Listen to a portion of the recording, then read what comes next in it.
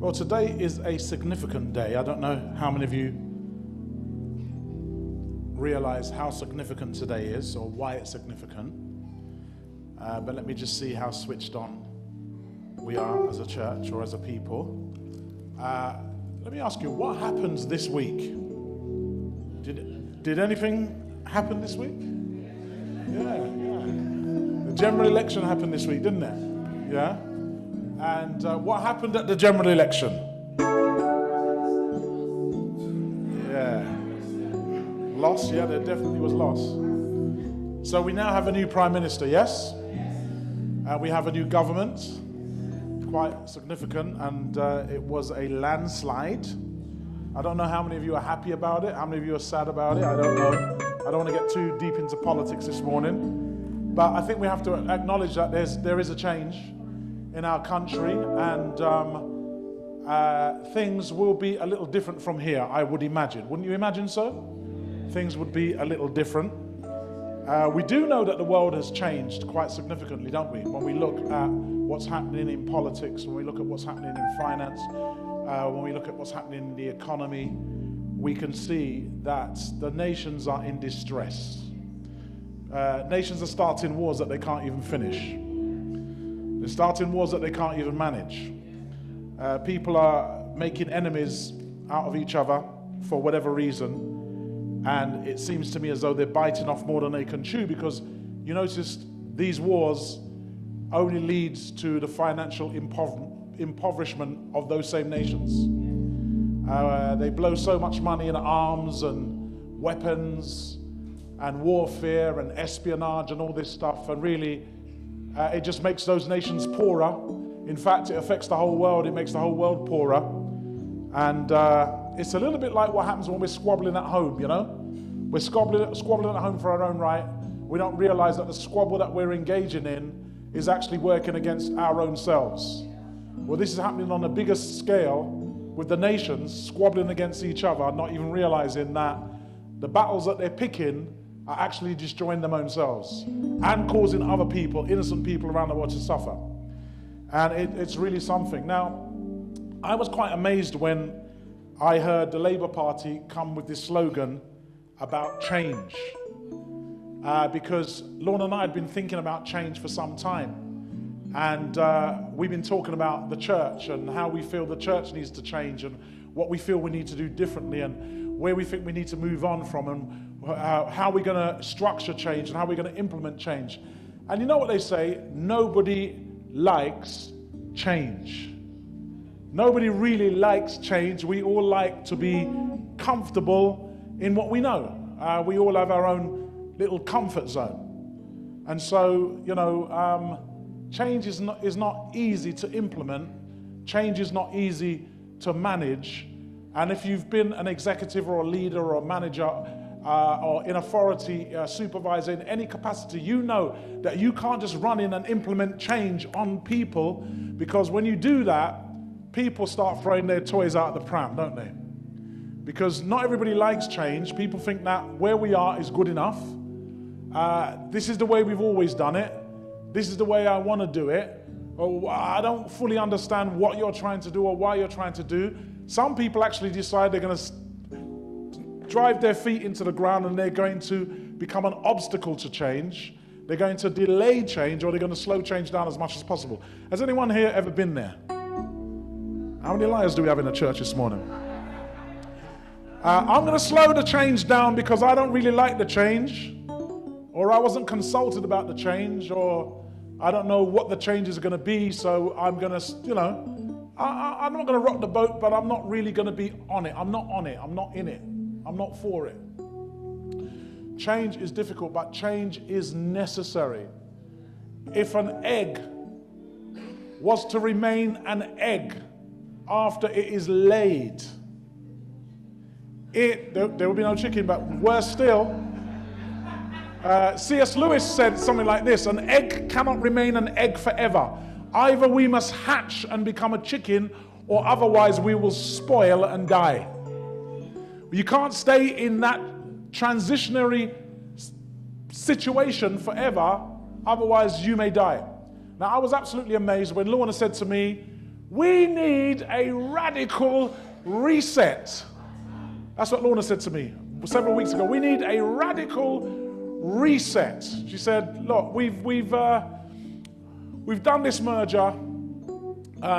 It's worked beautifully. The church is coming together, but we actually need a radical reset. It might have been about 6 weeks ago she said that to me, and we were discussing this, and we've been wrestling with that phrase quite a while. This morning when I turned on the radio, I heard them saying that the government and the cabinet are going to implement a radical reset. And I said, my wife is definitely a prophet. A radical reset. And you know, when new governments come in, what they always do, they do every so often, what do they do with the cabinet? They do a reshuffle. They do a reshuffle. And when they do a new reshuffle, what they do is sometimes they bring new people in, and sometimes they take old people out, and sometimes they move people sideways. But they do all sorts of things because they realize that, you know, you can't stay where you are. I was watching the England football match last night, and they were talking about the same thing. They were saying the art of this game is that once you've done 45 minutes and you go in the dressing room and it's half time, the manager has to work out what adjustments he's going to make, what changes he's going to make. You can't go into the second half the way you came out at the beginning of the match, because some of your players, as brilliant as they are, they're tired. And you've got to take some of those players off and bring new players on who may not have the same skill as the players who started, but they've got some speciality. I know the England manager brought on a few players who could shoot penalties. And he was strategic to bring them on a few moments before the end of the game so that should they need to go to penalties, those people would be on the pitch and they were ready to take penalties. Many of those young lads, young boys, for me, came up as cold as ice, stared the goalie in his eye, wouldn't even look where they were going to kick the ball, and they went up fearlessly and they put the ball in. Have it. Let's have it. Yeah? And then I tell you what I love about the football matches, when they start to worship. La la la la la la la la la la. I love it. I love it. I think we could learn something from them football worshippers. When they start playing their tune and the band starts playing and they all start jumping up, and at the end of the game and they all get on the line and they all start jumping up. Yeah? And they start hugging and kissing. Grown men jumping in other grown men's laps. A player scores a goal and they're jumping in, he catches him in his lap and they're kissing each other. I saw black men kissing white men and white men kissing black men. I saw racial harmony like I've never seen before. I tell you, it's wonderful. I really like the fact that Switzerland got some black players now. France got some black players now. Germany got some black players now. I'm loving the fact that all these European teams are now multiracial. Amen? They got blacks, they got whites, they got mixed heritage. They got everything in there, and I'm just loving it. I just love the fact that unity, there's strength in unity. Amen? So change is something that is really important, and I wanted to share with you today, it's time for a change. I've been studying this for 2 weeks. It's time for a change. I thought I'd just have one message. I've probably got 3 messages, but I'm not going to give you all 3 today. But it is time for a change. Keir Starmer has been saying it for a while, but I wasn't really paying attention. I wasn't really listening to him. I just thought, yeah. Barack Obama came with that. The Democratic Party in America came with that. When they were trying to get elected, they kept saying it's change, it's change, it's time for change, it's time for change. I didn't take Keir Starmer too serious, but I tell you what, they definitely brought some change. And the Bible says that we should pray for governors and kings and rulers so that their work will be successful, so that we would have an easier life. So let's be sure to be praying for the Prime Minister and be praying for the government. Now, the role of visionaries is to see what is yet to come. And if you're a leader or visionary over any ministry, church, business, company, home, how many know that every mother should be a visionary? Every father should be a visionary.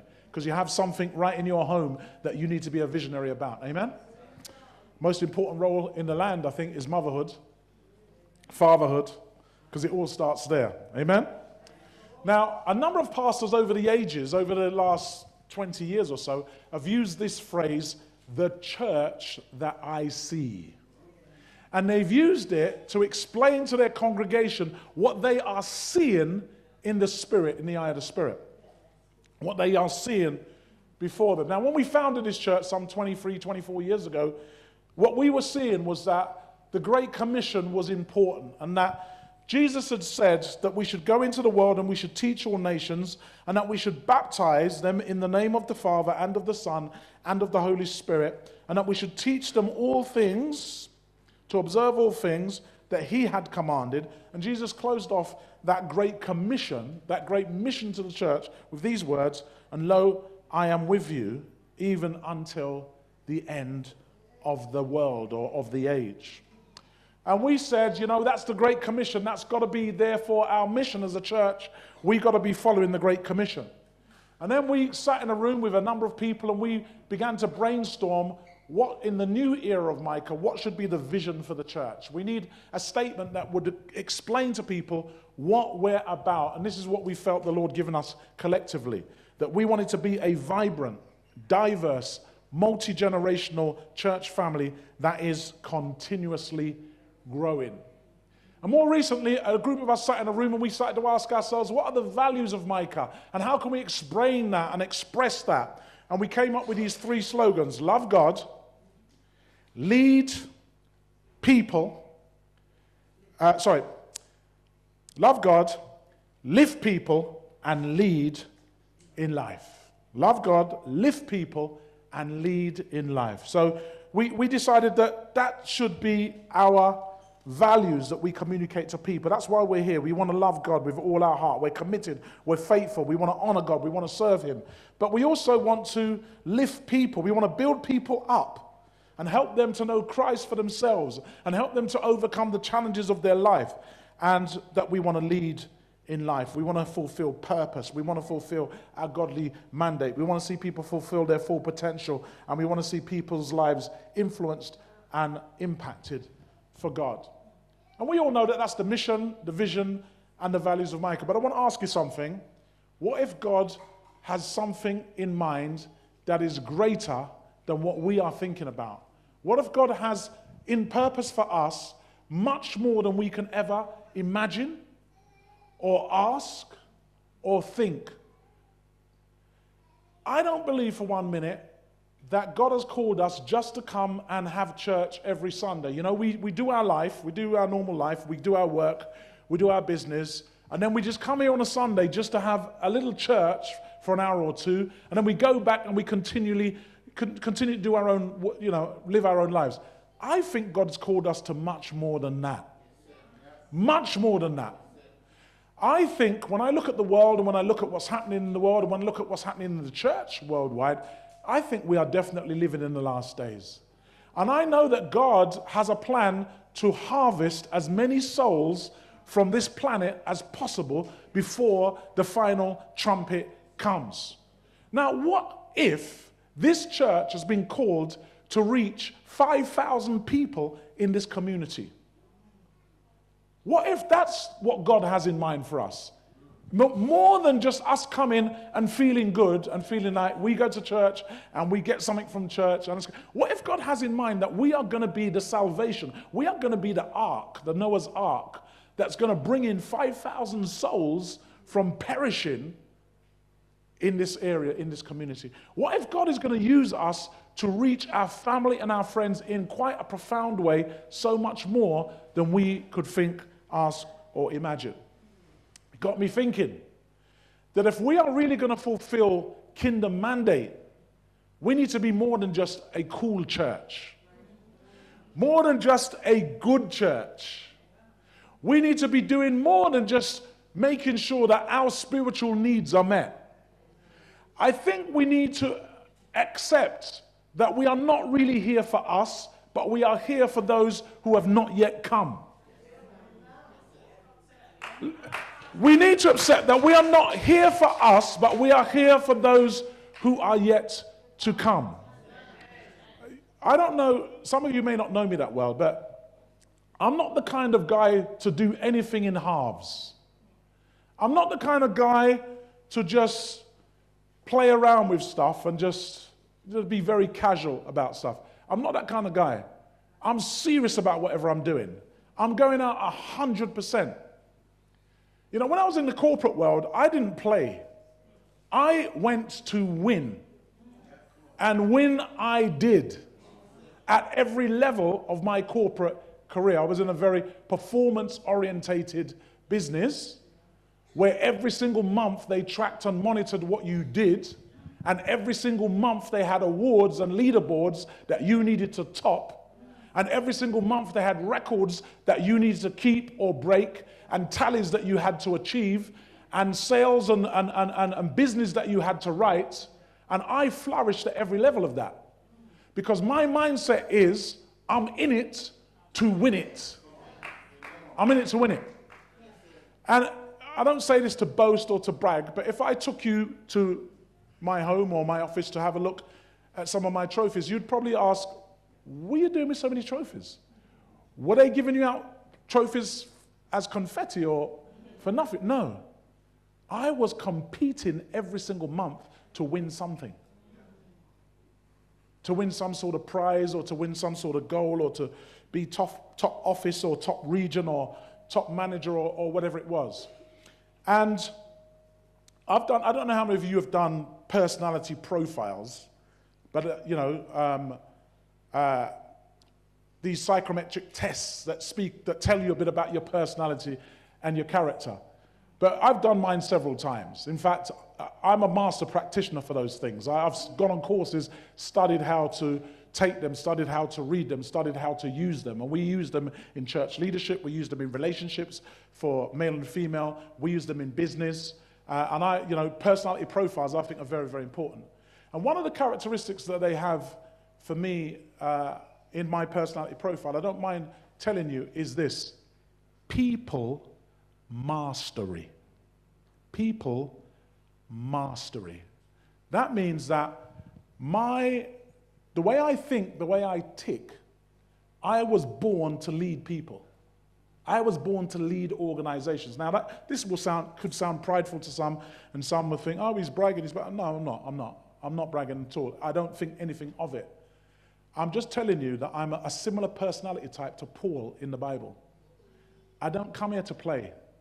I come here to win. And God would have to call that kind of personality type to lead when he wants serious things done. So understand that I'm never going to be content with mediocre. I'm not the kind of person that's going to be content with us playing church. I'm not wired that way. If I was that kind of person, I would have quit church long ago. The members of the church would have got the better of me. But if there's 500 people in the pew, they can't beat me. If it's a battle between the pastor and the members, every member's going to resign and I'm staying. Because I don't lay down my arms lightly. I fight for what I believe in. I wouldn't last 40 years of marriage unless I fought for what I believe in. I wouldn't be a father and a grandfather and raise family the way that I am unless I was a fighter. I wouldn't have put up with you as long as I've put up with you unless I was a fighter. Turn to your neighbor and say, amen, he's right about that. Some of you know how much I've fought for you, how much I've tolerated with you, how much I've given to you, how much I've died for you. You ain't going to tell nobody, but you know and I know. You could call me at midnight. I get out of my bed. I drive to your house. You can call me during the middle of the day. I make time for you. You could be going through all kinds of stuff, and I'm making sure I'm following you through to see if there's anything more I can do to help you. I'm that kind of person. Is it true? I'm a liar, or is it true? So I'm saying all that to say this. Understand that when God says move, I'm going to move. When God says take it higher, I'm going to take it higher. Now, I'm a bit of a diplomat. I'm always trying to think, how can I take people with me? How can I take people with me? How can I make sure we don't lose anybody? How can I, but every general knows that some soldiers have to die on the battleground. And every general knows that there's a certain amount of troops that you are happy to lose, if necessary, in order for you to win the battle. Yeah? In fact, sometimes you've got wounded soldiers and you know that if you leave them there, the enemy's going to come and abuse them. So what do? You put the gun to their head and you shoot them. Because it's better that you kill them than you let the enemy kill them. That sounds crazy, but why am I saying that? I'm saying I will do whatever it takes in order to fulfill God's mandate. I don't care who comes, I don't care who goes, I don't care who's with me, I don't care who's against me. I'm going to love everybody, I'm going to treat everybody well, but I don't play. And I don't get caught up in games and dibby stuff because I've got an objective that is bigger than that. I've got to keep my eye on the prize. I can't let people derail me with politics and games. I know all them games. Of course I know all them games. I see what people are doing. Of course I do. I'm too diplomatic, though, to get caught like that. Because I've got my eye on a bigger prize. Amen? Understand the kind of guy you're dealing with. So I say all that to say this. As a church, we're at a point now where we need to move from where we are. God said to Moses, pack up the camp, tear down every tent, and move the people from here. And Moses said, whoever's on the Lord's side, come over to me, and whoever's not, good luck to the lot of you. But we are going that way. And I'm saying to you as a church this morning, whoever's on the Lord's side, come over to me. We are not here to play church. Me and my brothers have never been into mega church mentality or personality church mentality. We've never been into trying to put our face on a flyer. Me and Lorna, never been into cheesy marketing for, pastor and his first lady.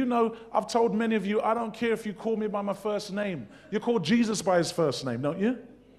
I'm not into titles and positions and all of that stuff. I'm here to serve. I didn't come here to be served. I came here to serve. I came here to lead people. I came here to win souls. I'm obsessed by it. Am I perfect? Far from it. Do I always get it right? Far from it. But the passion within me is to serve God. And I tell you, if I didn't have that passion, I would have quit long ago. Brothers and sisters, we as a church are going for growth. I'm not talking about trying to build a big church so I can have a big name. Many of you know I've had a big name already. I've gone to Australia 3 times and played at concerts in football stadiums and big concert halls and what have you. I've toured the United States. I've sung on the biggest gospel festival in America, the Grant Park Gospel Festival, amongst all the great American gospel stars. Me and my brother's been up there. The mayor of Chicago flew us to Chicago to represent Great Britain as gospel singers, and we sung on the stage. I've been on TV, BBC One, ITV, Channel 4, all of those. I've been on TV. Go and look on YouTube. You find some old videos of me. You're probably frightened. You're probably looking at me. Is that him? Yeah, it's me.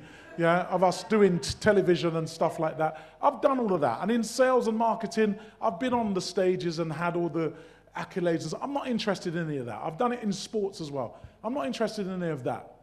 I'm not here for that. I've given all those things up that I count as done for the gospel of Jesus Christ. And that's why I'm here.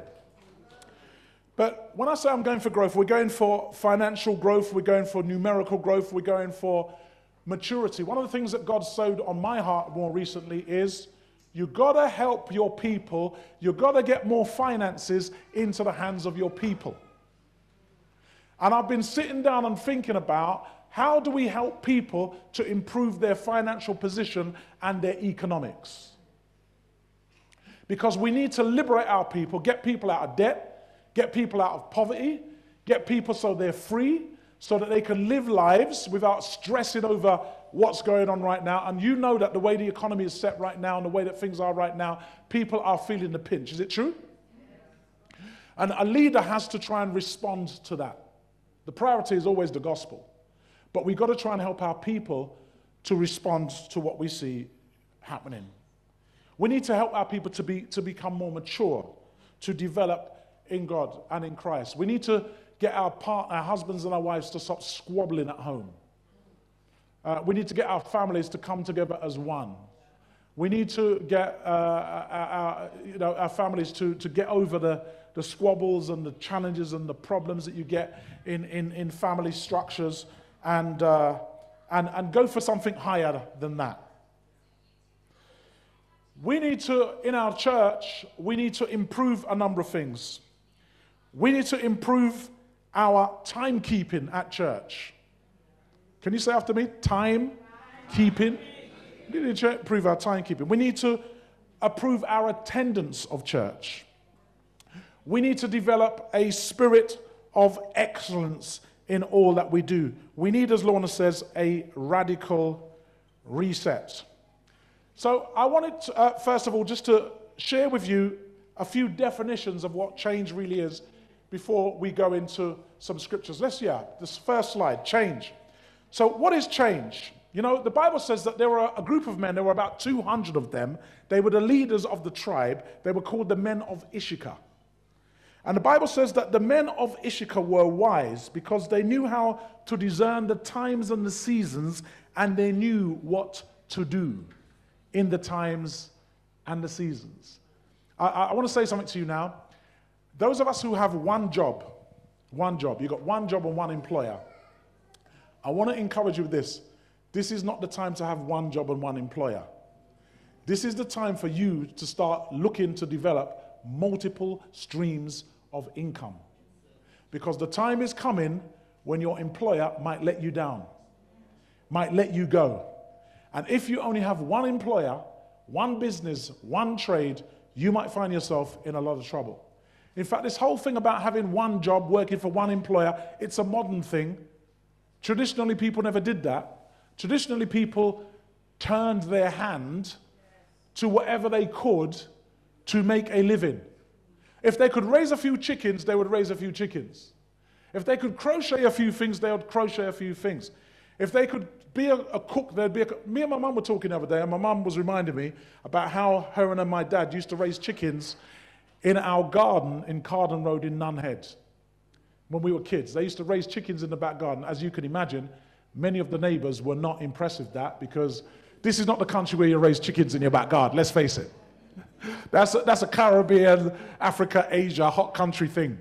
In the UK, in the 60s, 70s, you don't raise chickens in your back garden, but they used to raise chickens in their back garden. And there was, every so often, they had to kill the chickens, and to kill the chickens, they had to cut their necks. And those chickens made a lot of noise when they were dying, because they didn't want to die, right? Didn't want to give their lives. And Mum used to raise the chickens, kill the chickens, and then sell them to an establishment in town who used to buy chickens from my mum for their catering, and my mum used to work in their kitchen catering as well as other jobs. And I was just thinking about how entrepreneurial my mum and dad were, the amount of businesses that they had and the amount of things that they used to turn their hand to. My mum and dad never relied on one employer or one job. And I've never done that either. I've always been a person who's been entrepreneurial, got to have my hands in a few different pies. I'm saying all that to say this, guys, you cannot rely on one employer, even if I'm the employer. You cannot rely on that. Because I could find myself unemployed, and then I have to make you unemployed. I could get to the point where I can't pay myself, and then I can't pay you. Every single one of us need to find multiple streams of income. And where do you find these multiple streams of income from? You find them from where your talents are. Some of you can do hair. You should have some hair clients. Some of you can do beauty. You should have some beauty clients.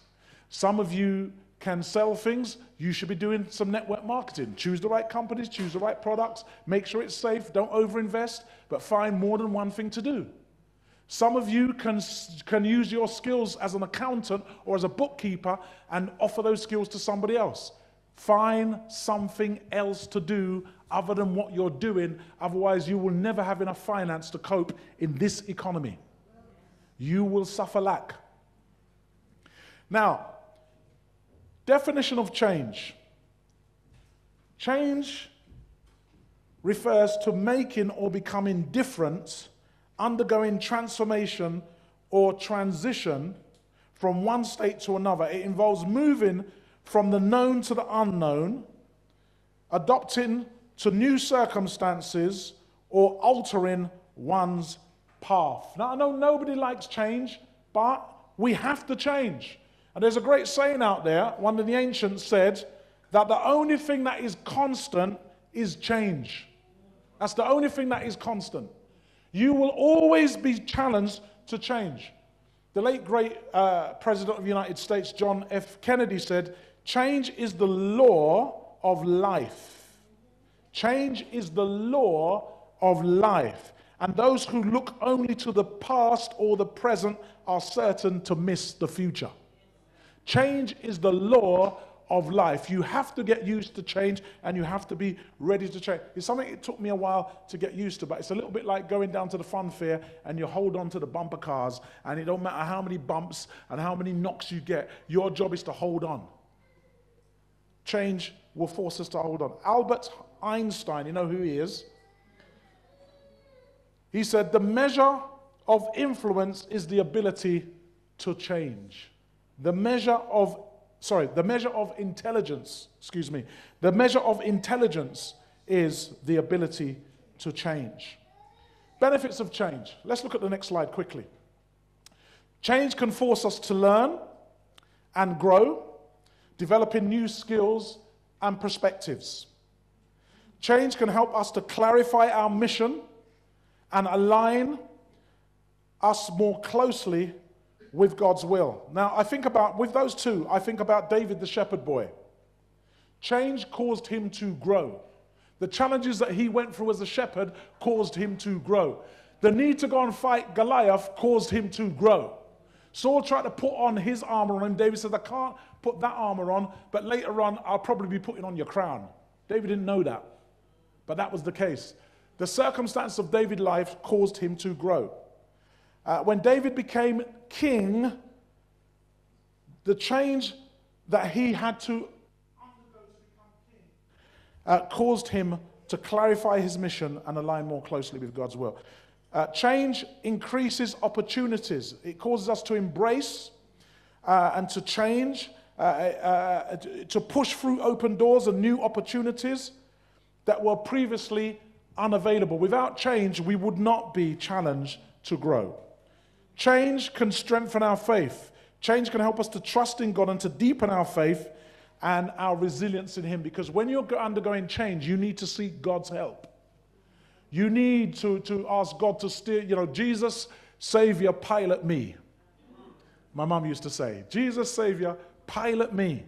I'm going through turbulence. Or nowadays, I think they say something like, Jesus, take the wheel. Jesus, take the wheel. We're in a racing car. It's turbulent, it's choppy, but Jesus, take the wheel. Third slide. How change leads to greater opportunities and life improvement. Change helps us to expand our horizons. It causes us to go deeper, to go broader, to develop our experiences. Change helps us to unleash our full potential. Because if you just stay where you are, you'll never know what you're really capable of. Just because we did it that way before doesn't mean we must do it that way all the time. How would you stretch? How would you grow? How would you be challenged? Change causes us to grow. Okay? So change unleashes our talents, our abilities, and our full potential. Change helps us to develop new relationships. It brings new people into our lives. It helps us to foster new relationships in new ways. And it helps us to grow as a community. Change enhances innovation. It can stimulate creativity and innovation. So you don't want it like that no more? No, we don't want it like that no more. Okay, I'll have to put my thinking cap on. How are we going to do that? Change. It can also drive us to communal achievement. Change encourages us to move forward.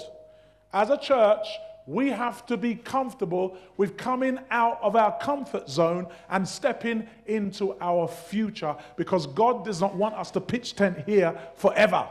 How many of you are ready for change?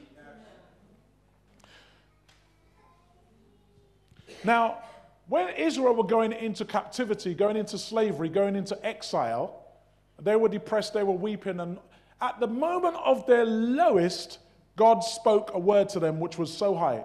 God says in Jeremiah 29:11, we quote it all the time, but we forget, or we don't realize the circumstances around them, what they were going through when God said this. He was saying to him, listen, no matter, despite what you're going through, despite where you are, he says, I know the plans that I have for you, declares the Lord. Plans to prosper you and not to harm you. Plans to give you hope and a future. Whenever you're going through crisis in your life, remember that God has a plan for your life, and that plan is to prosper you and not to harm you. He's going to bring you out. Paul said when he was going through trials and tribulations, he said, brothers and sisters, I do not consider myself to have yet comprehended or to take hold of it, but one thing I do, forgetting what is behind me, the challenges, the difficulties, the problems, the defeats, I strain, I press, I push forward towards the goal to win the prize. I push heavenwardly. Biblical examples of change. Abraham was told, leave your family, leave your mother, leave your father, and go to a land that I will show you.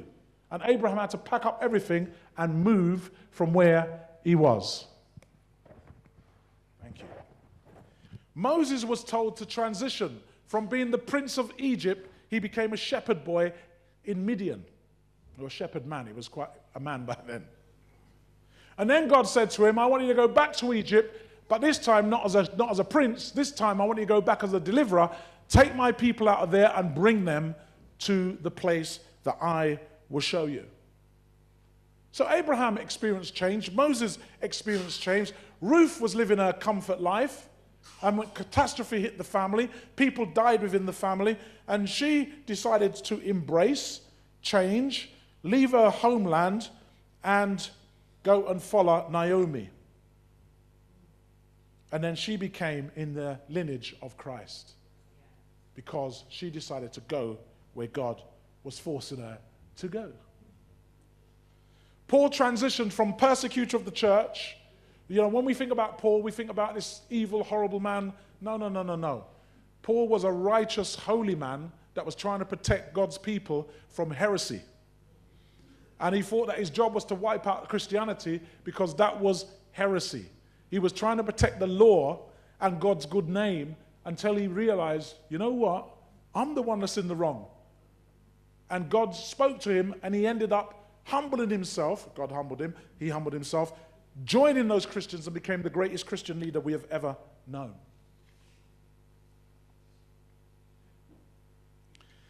Paul said it. He said, therefore, if anyone is in Christ, he's a new creature. He's a new creation. The old has gone and the new has come. Christianity is all about change. It's all about growth. It's not about sticking where you are.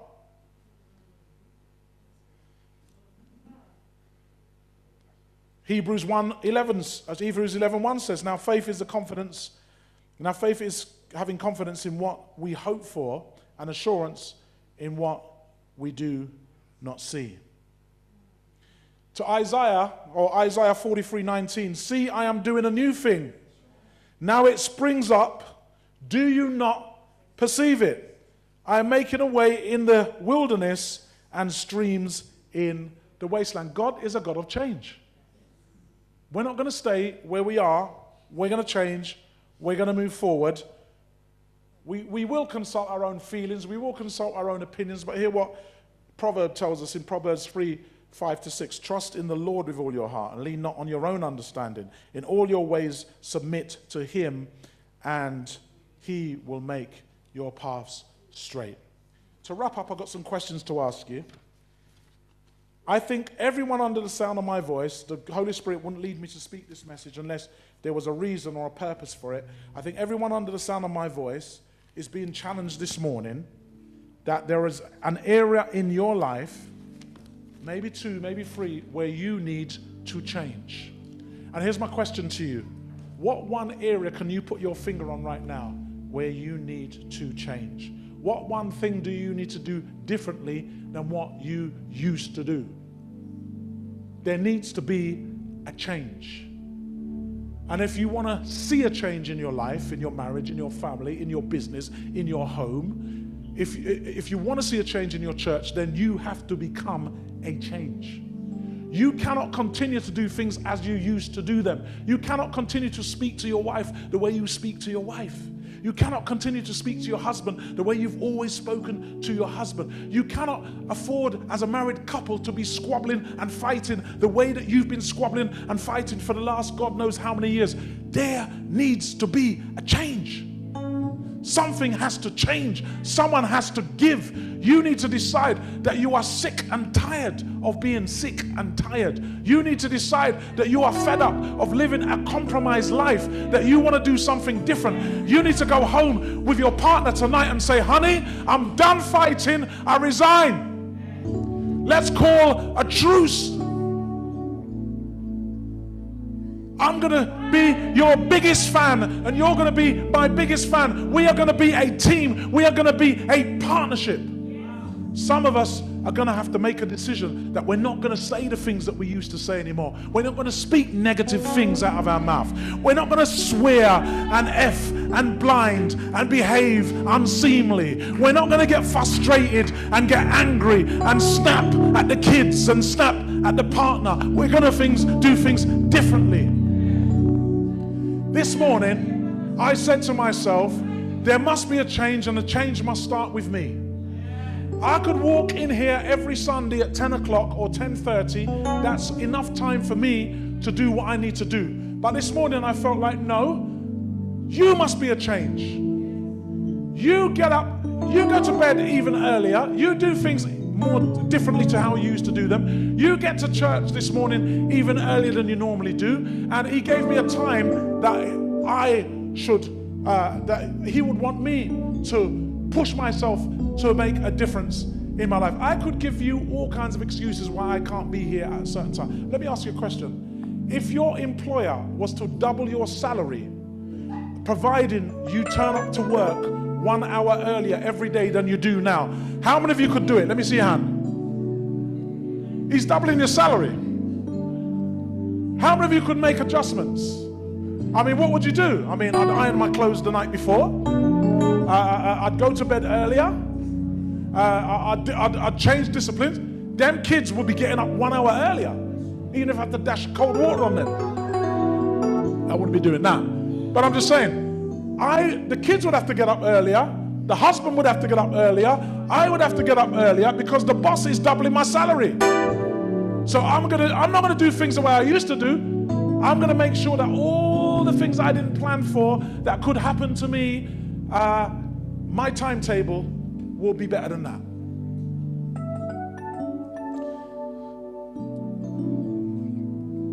What do we need to change? What things do we need to start doing? What things do we need to stop doing?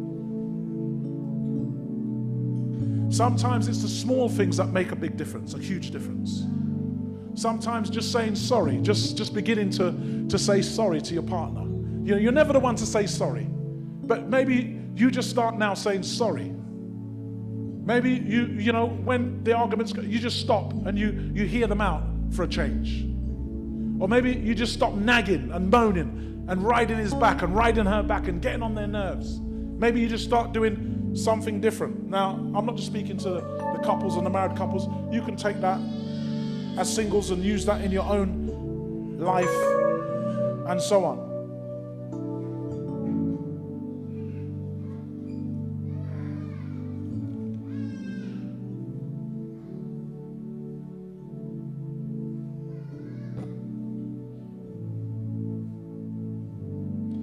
You know, every single thing we want to see in our life, everything that we've not been seeing, everything that we want for a better life is just outside of our comfort zone. In other words, if you want to see more, if you want to see different, you're going to have to stretch yourself and come out of your comfort zone. It's never going to be convenient. It's never going to be easy. It's going to stretch you. It's going to challenge you. But as long as you keep saying, I can't, guess what? You can't. You need to start saying, I can. I can do all things through Christ Jesus who strengthens me.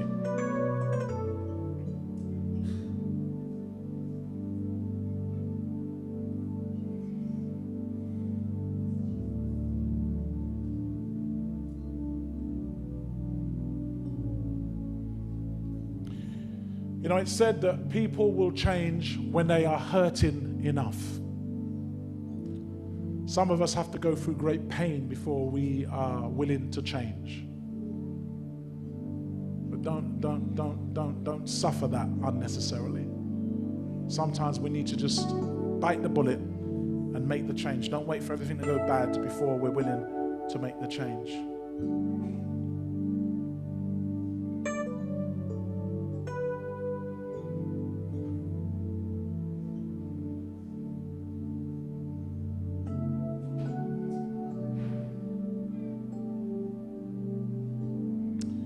Here's a quote. You'll never change your life until you change what you are doing daily.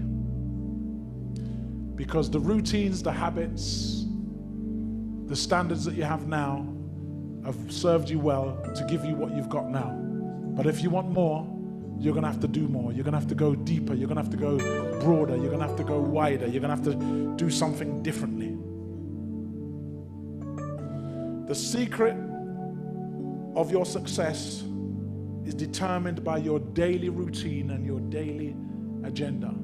Since you want more, you have to do something differently. You have to do something more. And as a church, brothers and sisters, as I wrap up, we need to ask ourselves the question, what are we prepared to give in order or do in order to see change, in order to see improvement, in order to see growth? We cannot come here week after week just doing the same old thing. Apart from it being boring, we won't be fulfilling kingdom mandate. I'm sure these musicians who play instruments, they have to stretch themselves. They have to practice.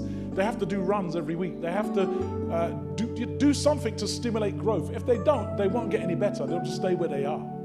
They have to push themselves in order to get better. I have to push myself in order to get better. Let me close with this. I'm saying all that to say this. We're now embarking on a season of change. This nation is now embarking on a season of change. And you need to embark on a season of change. Do you remember when no one could work from home and everybody had to go to an office to work? Let me see the hands of those who work at least one day a week from home now. I mean, that was unthinkable 10 years ago, 5 years ago. And now it just seems crazy. Why would you get in a car or go on London Transport and go to the office at work and waste all that time traveling when you could just get out your pajamas and start work right now and get more done? And then, in between while you're working, you could sort a few domestic things out and pick up the kids. And it's just so much more effective. Why would you go across London to a business meeting when you could just go on Zoom and everybody's there? Everybody's there in one room, in one space. Seeing them in person is no more quality meeting than it is seeing them on Zoom. But imagine if we all said, no, I can't do that. I don't want to change. We'll be stuck in the mud. We're in a period of change and we cannot do things the way we used to do them. We have to bite the bullet and start thinking of new ways to do new things if we want to see new growth. Amen? And I want to ask you and challenge you to think about in your life, what things do you need to change? What things do you need to do differently in order to stimulate growth?